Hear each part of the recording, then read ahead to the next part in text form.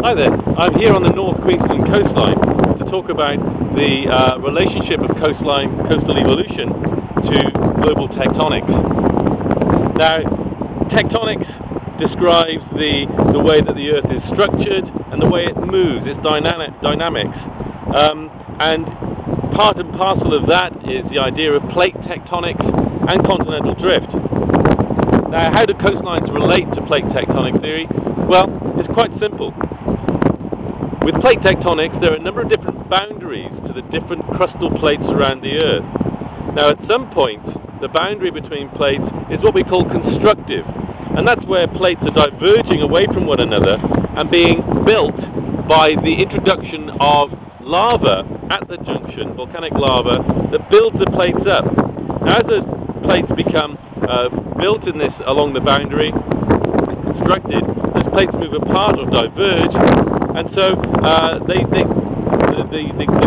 plates actually move away from one another, and any continent sat on top of those plates will move apart as well. Now, where a rift along one of these boundaries occurs within a continent, then that continent will be pulled apart.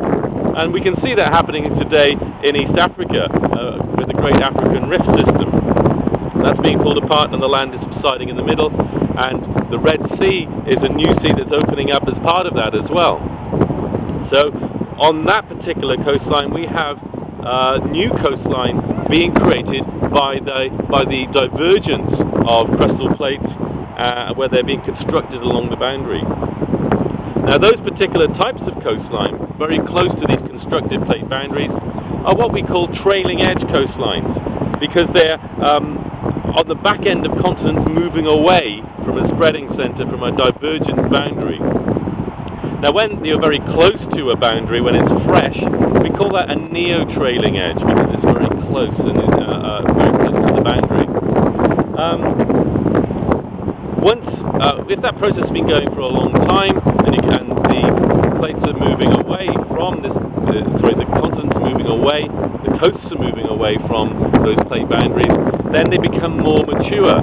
And when they become more mature, we call them an afro-trailing edge, because it's a type of coastline that's very common around Africa. And once they're very far away from the boundary and they've been eroded and lots of deposition going on, there may be deltas forming along the coastline. That's what we call an amero-trailing edge coastline, such as along the eastern side of North America, which is a long way from the mid-Atlantic rift system, which has created those coastlines. Now here in Australia, on the coast of Queensland, you can see that you've got mountains coming right down to the sea, and that's quite characteristic of a neo-trailing edge coastline that's close to the boundary, hasn't had much time to erode and so on. And indeed, that's what we have here. We have a trailing edge coastline because just offshore Australia, here between here and New Zealand, we have a small rift system out there in the Tasman Sea, which is pulling Australia and New Zealand apart. So these are in fact trailing edge coastlines, or some people like to call them passive margin coastlines. Now, on the other side of a continent that's moving towards another type of crustal boundary, what we call a destructive plate boundary, where the crustal plates dive down into the Earth's mantle to be remelted and recycled.